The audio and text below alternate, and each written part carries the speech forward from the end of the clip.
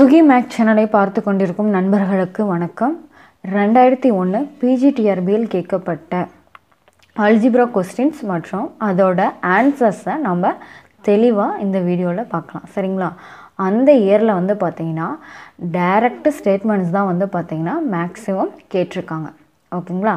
Okay, இப்போ first question கவனிங்க. Later B be a prime number, the number of elements x satisfying x power p is equal to e in sp is அப்படின்னு சொல்லிட்டு கேட்குறாங்க. அதாவது இப்போ பிங்கிறது வந்து பார்த்திங்கன்னா ப்ரைம் நம்பர், இங்கே எஸ்பிங்கிறது வந்து பார்த்திங்கன்னா என்னென்னா ப்ரைம் டிகிரி இருக்கக்கூடிய சிமெட்ரிக் குரூப். ஓகேங்களா? அதில் தி நம்பர் ஆஃப் எலமெண்ட்ஸ், எத்தனை நம்பர் ஆஃப் எலமெண்ட்ஸ் வந்து பார்த்திங்கன்னா X power B equal to ஈங்கிற கண்டிஷனை சாட்டிஸ்ஃபை பண்ணுது அப்படின்னா p-1 ஃபேக்டோரியல் ப்ளஸ் 1 எலமெண்ட்ஸ். அப்போது இந்த கொஸ்டின்கான ஆன்சர் வந்து பார்த்திங்கன்னா சி ஆப்ஷன். ஓகேங்களா? இந்த ஸ்டேட்மெண்ட் வந்து பார்த்திங்கன்னா ஐஎன் ஹஸ்டின் புக்கில் இருக்கக்கூடிய ஸ்டேட்மெண்ட். ஓகேங்களா?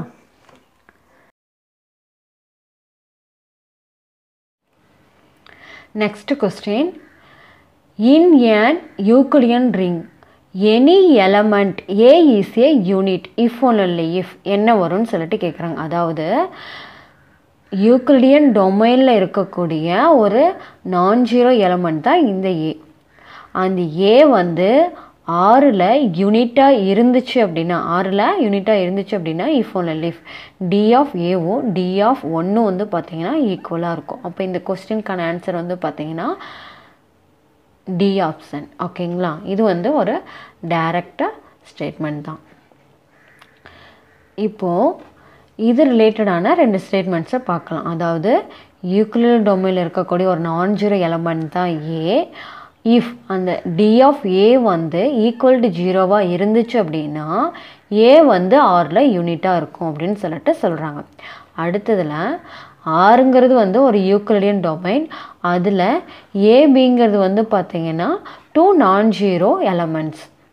தென் என்ன சொல்ல வராங்க அப்படின்னா அந்த நான் ஜீரோ எலமெண்ட் பி இருக்கு இல்லையா, அது ஆறில் யூனிட்டாக இல்லை அப்படின்னா டி ஆஃப் ஏ வந்து பார்த்திங்கன்னா டி ஆஃப் ஏபியை விட லெஸ் தானாக இருக்கும். அதுவே ஆறில் பி வந்து யூனிட்டாக இருந்துச்சு அப்படின்னா டி ஆஃப் ஏ வந்து டி ஆஃப் ஏபிக்கு ஈக்குவலாக இருக்கும். எப்போவுமே ஒரு ஸ்டேட்மெண்ட் படிக்கிறோம் அப்படின்னா அது ரிலேட்டடான ஸ்டேட்மெண்ட்ஸும் ரீகால் பண்ணுறதுக்கு ட்ரை பண்ணுங்கள்.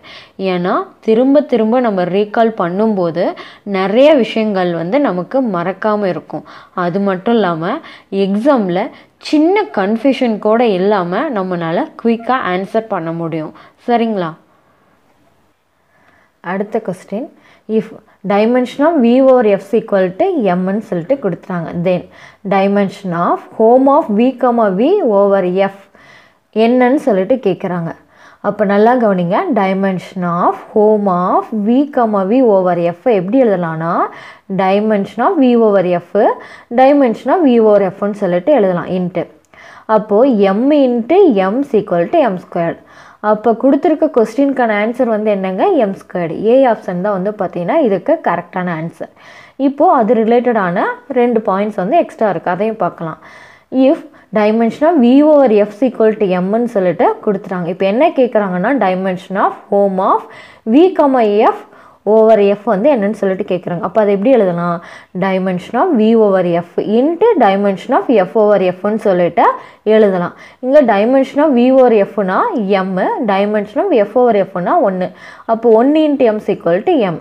அப்போது dimension of home of we comma F over எஃப்போட answer வந்து பார்த்திங்கன்னா எம். ஓகேங்களா? அடுத்த கொஸ்டின் கவனிங்க. Dimension of we over F வந்து பார்த்திங்கன்னா எம்ன்னு சொல்லி கொடுத்துட்டாங்க. அதே மாதிரி dimension of W over F வந்து பார்த்திங்கன்னா என்னன்னு சொல்லி கொடுத்துட்டாங்க. இப்போ என்ன கேட்குறாங்க அப்படின்னா dimension of home of we comma W over F வந்து என்னன்னு கேட்குறாங்க. அப்போ இதை வந்து எப்படி எழுதலாம்னா dimension of we over F into dimension of W over எஃப்னு சொல்லிட்டு எழுதலாம். டைமென்ஷன் ஆஃப் v ஓவர் எஃப்க்கு வந்து என்ன கொடுத்துருக்காங்கன்னா m. Dimension of w over எஃப்க்கு வந்து என்ன கொடுத்துருக்காங்கன்னா n. அப்போ இது ரெண்டையும் மல்டிப்ளை பண்ணோன்னா நமக்கு dimension of home of v, w over F வந்து m × nன்னு சொல்லிட்டு கிடச்சிரும். ஓகேங்களா? Next question. Square root of 2 plus cube root of 5 is algebraic over q of degree என்னன்னு சொல்லிட்டு கேட்குறாங்க. இதை வந்து பார்த்திங்கன்னா ஒரு இன்டிஜர் ஃபார்மேட்டுக்கு மாற்றலாம். இப்போது ஸ்கொயர் ரூட்டை வந்து பார்த்திங்கன்னா 2-ஐ வந்து நம்ம இன்டிஜர் ஃபார்மேட்டுக்கு மாற்றணும் அப்படின்னா ரூட் எடுக்கணும். அப்போ ரூட்டு இதே வந்து பார்த்திங்கன்னா கியூப் ரூட் ஆஃப் 5-ஐ வந்து பார்த்திங்கன்னா நம்ம இன்டிஜர் ஃபார்மேட்டுக்கு மாற்றணும்னா கியூப் ரூட் எடுக்கணும். அப்போ இது ரெண்டையும் வந்து நம்ம மல்டிப்ளை பண்ணோன்னா 6. அப்போ இந்த சம்மோட ஆன்சர் வந்து பார்த்திங்கன்னா 6. ஏ ஆப்ஷன் தான் வந்து பார்த்திங்கன்னா கரெக்டான ஆன்சர். ஓகேங்களா?